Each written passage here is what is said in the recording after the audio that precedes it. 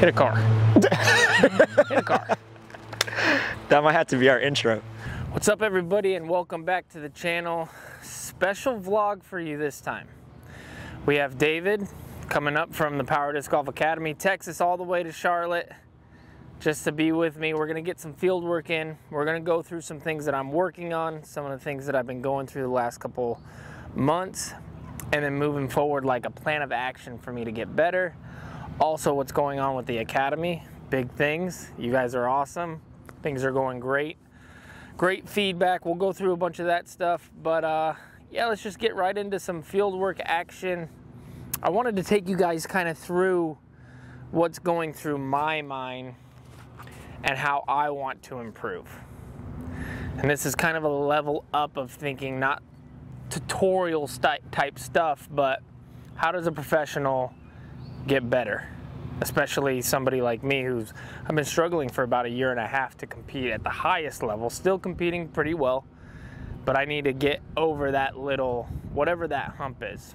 And so I'm gonna be going through that with you guys on how I'm kind of navigating that situation. So today, I'm gonna be working on a specific shot.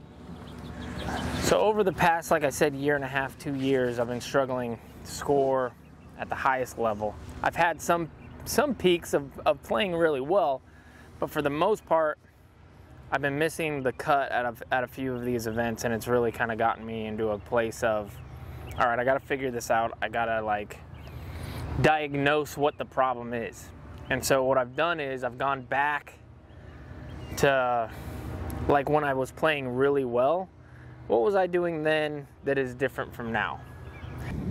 But the one thing that I noticed was I was really good at throwing the disc from left to right with like a stable, faster disc. That was what I was like really good at. And that's like a simple little shot, but then when I really dove into like that kind of thought of like, okay, why was I doing that and I'm not that good at that specific shot now? How does that translate into better play there or then than now? And what I came up with was when you throw a disc from left to right, especially a fast, stable disc, what's happening is the disc is landing soft. And so I'm able to then navigate longer holes with out of bounds, let's say right and left, and landing the disc soft. That means that I'm not taking a lot of OB strokes. If you look at my statistics now, I throw OB more than almost anybody. You look at now, every shot that you throw on tour is deep. Out of bounds left, out of bounds right. So if you're throwing it OB a lot, high rate like I am doing, you're not gonna score well.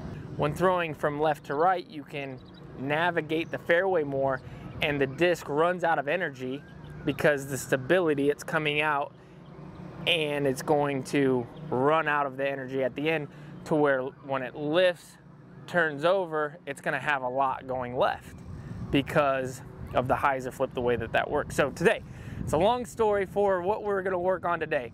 I want to, for the next week before I play Nashville, I wanna get that shot back to where I'm drifting every single shot from left to right, which means all my shots, whether they're understable, overstable, I want them to start off an ante and land straight and soft.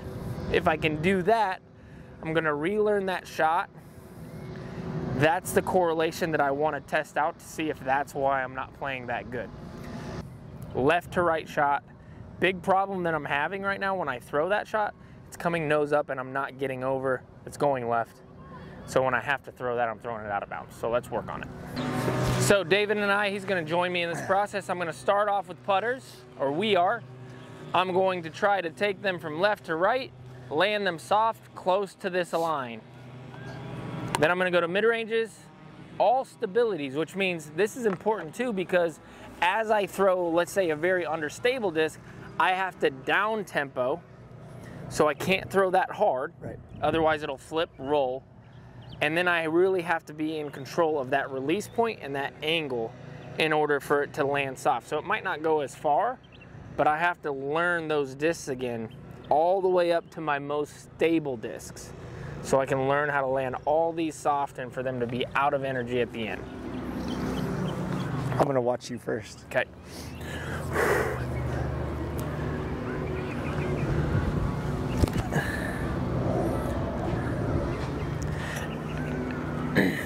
And the other thing is, when you're doing field work like this, you really want to, you don't want to register as, okay, that's a bad shot. We want to be really simple in this process. Did my disc come out on anhyzer? Did it land flat? That's what I'm working on right now, because obviously I'm not accurate. Right. So let's start off with putting it on anhyzer, landing it flat. If I get close to the line, good. If not, who cares? As long as it's on the anhyzer and it's landing flat, those are our two main objectives. All right. Because with practice, over a long period of time of me practicing the shot, I'm going to get more accurate.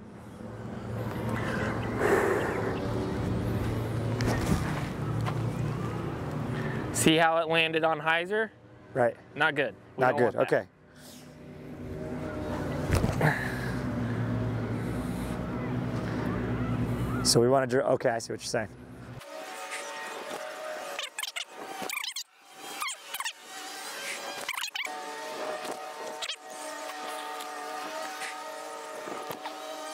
Okay, now that I have that going and I know I have control in order to land it soft, I could take a disc more stable, and now I can try to get a little bit more flight out of it, which means I'm able to throw it on the anhyzer and let it come out a little bit. But because it's in anhyzer the whole time from start to finish almost, even if it does come out, which I want this one too, it shouldn't move a lot because the energy is out of it already. Okay.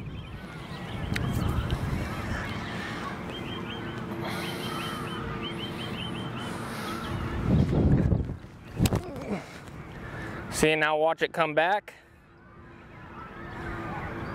And now I get that swing. And just with 20 shots, all of a sudden, I have complete control over a 440 straight shot. Right. And that, the only reason I was able to know I could throw that shot right there is because I just practiced it 40 times. Right. All right, we just got back from the field. We did a bunch of field work. Now we're at Eager Beaver. The Eager Beaver. We're gonna throw some left to right shots, work on the course, what we worked on over there. It's gonna be a little different though. Shorter holes, tighter fairways, see if we can stay in control. All that stuff that we were doing in the field, that's in our lesson plan too at the Power Disc Golf Academy. We just got done launching fully, right? Yep. Our official launch date is, well, by the time you guys see this, it'll be after April 1st, so Right. we'll officially launch by then. But we had over 2,500 people sign up during the pre-launch. Yeah. 2,500 people, and we've already released 75 lessons, and we still got about 30 or 40 more to release, and that's from what we filmed earlier this year. Yep. And then we're going to film more over the next several years. So pretty awesome that 2,500 people signed up. Says that there's a need for what we're doing. Oh, definitely a need, and people are getting better. That's the thing. They're getting better, the reviews are good. We're gonna go over that later, but let's get into this round. I'm excited to see if our field work paid off, Let's especially see. for you. Yeah, let's see how it works. Roll. All right, hole one, 234, short little guy, downhill. We got guardians all over the place. I'm gonna try to squeeze this little ringer through the left side gap. I'm gonna go power grip, which is super tough for me. Try to hit this on the anhyzer all the way to the bucket. Oh, barely, go. I was so afraid to hitting that. All right, we'll take it. Okay. That's a tight little gap. That's, right I mean, that's like 7 feet.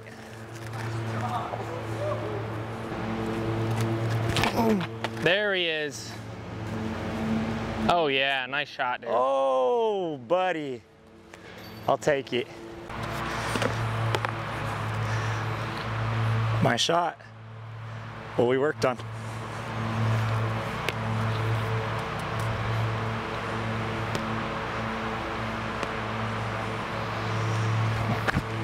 Oh, you weenie.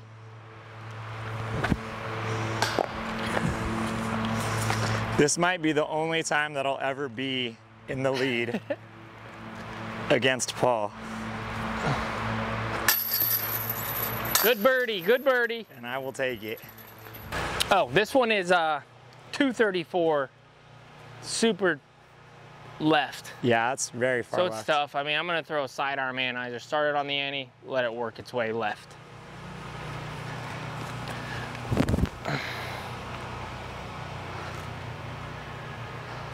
Okay, I'm gonna have to try that because that looks cool. What'd you throw? A zone. A zone? Okay. Yeah, I didn't put enough ante, but it'll work.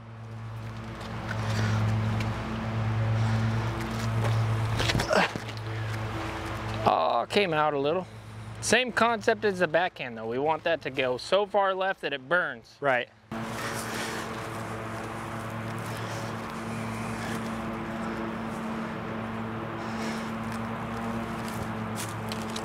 Oh, that looked good. Thank you. That was a good putt. I felt good about that.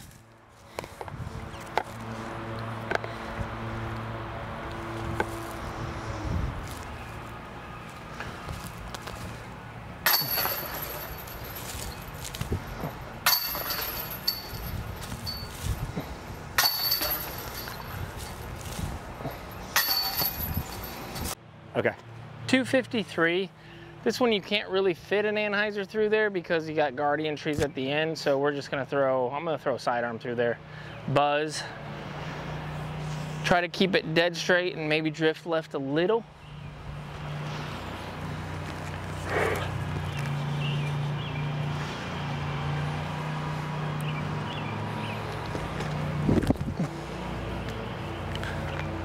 Like that.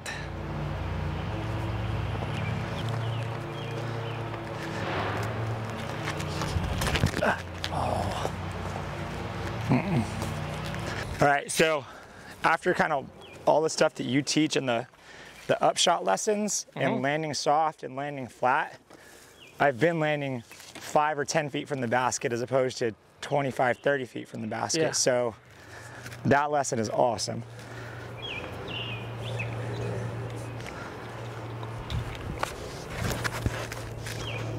Really good. Nice. 15 feet, 10 feet. All right, perfect. Yeah, so, I mean, I'm 10 feet away and this is a shot. Normally, before going through that entire upshot lesson, I'd be 10, 15 feet Sure. either direction. Makes for easy putts. I mean, putting's a whole lot easier when you're 10 feet away. This is 309 feet directly downhill, water right behind it. Tough to land it short. We want to land it a little short and then glide it up, but I'm a little greedy, so I might try to run it. Okay. I'm gonna throw a couple of discs here because this is a fun hole. Very fun hole.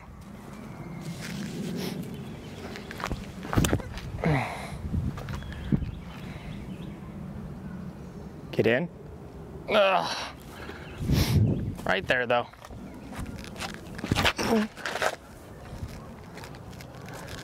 Nice. Very good. Joseph's awesome, huh? Joseph's the coolest. He's cool. I love that dude. He's so fun.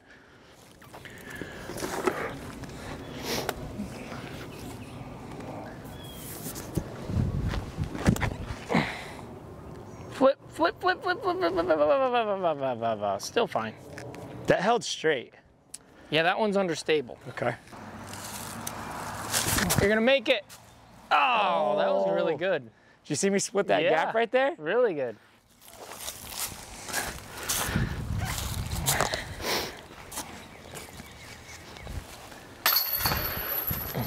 That better come out cool on camera because that gap was tiny. Tight. All right, 249. Uphill a little bit. Last Left to right. This is our last hole. Out of bounds right. No real trouble left, so. You got some branches up here. I'm gonna try to like work it high on the anhyzer, start it off on the anhyzer, and then let the stability kind of work it towards the hole. What are we at? I'm still even. I'm at 6 under. I've missed 2 holes. Okay. I'm happy with even. That's.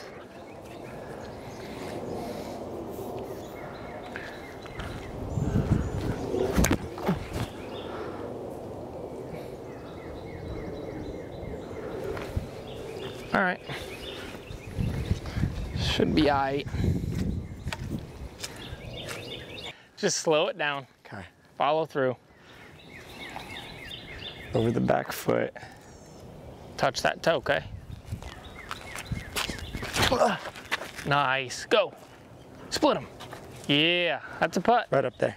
Oh, good try.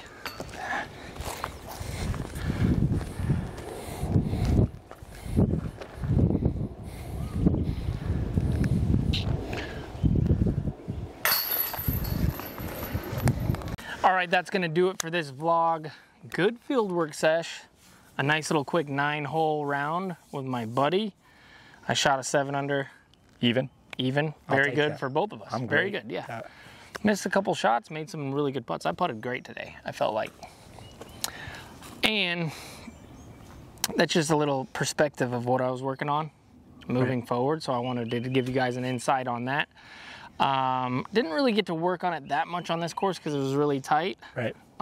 This is more for like the open field type traditional ball golf courses that we're playing. So that's what I'm working on right now, and I feel like it's coming around. I've been doing it for a couple days now. We're gonna see how it translates. Cool. But all that stuff we have at the Power Disc Golf Academy. Yep. And you can go there and learn it, and that's what I'm trying to do. I'm trying to push.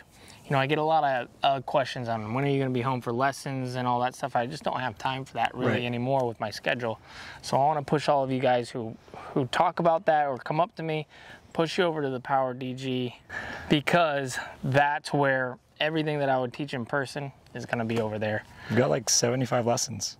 75 lessons already. We got about another 30 left. We're talking to other pros that are going to come and give their perspectives as well. So it's huge. So by the time he publishes this on YouTube, we'll already be past our pre-sale. So the price is going to go up to $149, but we are going to launch and do like kind of an official launch sale. So 50% off of your yearly subscription, and you get to keep that 50% off the yearly subscription for as long as you keep your subscription current. So if you buy in now during the official launch sale, you'll be able to keep that $75 price point for consecutive years. But if you stop for a year and you come back, it's going to go up. Make sure you're getting that price point. A lot of value here. Thanks for joining us, and hit that subscribe button for me. That goes a long way. Put some comments in there, what you thought about the vlog, and we'll see you down the fairway. Down the fairway. Let's do it.